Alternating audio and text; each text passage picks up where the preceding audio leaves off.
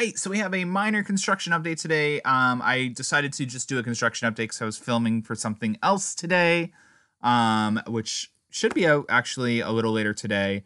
If not, maybe tomorrow. I haven't decided when I'm going to release the video. I'll probably release it today, though. Regardless, there are 54 track pieces in the storage lot, and it seems like support beams are coming in left, right, and center.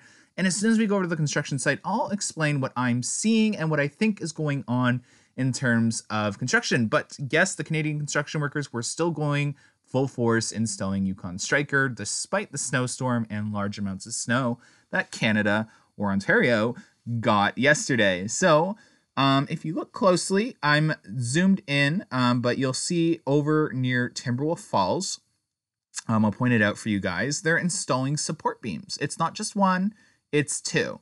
So if I'm correct, and again, I will place up on the screen evidence to either counteract what I'm saying or prove what I'm saying. So I'm always going to try and make sure that even if I say something in this video, I'll put something out on the screen for you guys to make sure that what I'm telling you is true.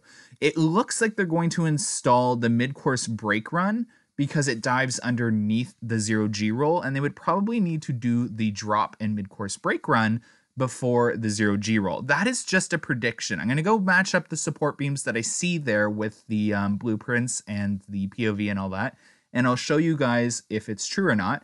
But I definitely see that tri support. That is definitely for the 0G roll. But right back there in Timberwolf Falls, you'll see that other single standing support beam.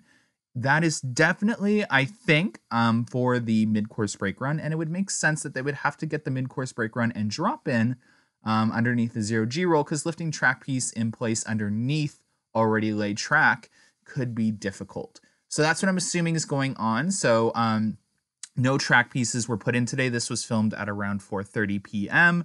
You can tell it's actually getting dark. So they were packing up for the day. You can actually see this little tiny cherry picker underneath the drop and lift of Yukon Striker, kind of like going into like park position. Not much going on. There's definitely some cool activity going on in the little ditch or trench for the vertical loop. Lots of support beams again coming in place. There's lots of digging for the queue line going underneath the pull out of the station. Again, yesterday I got super excited and thought it was the station building, but it's a queue line. I'm going to be making my construction updates a little shorter now, so you guys get a lot of information in a shorter video, so you're not there staring at the screen at just video. Anyways, hopefully you guys enjoy. Smash that like button, subscribe if you haven't, and share this video for others to enjoy. And as always, thanks so much for watching, guys, and have an amazing weekend. Bye.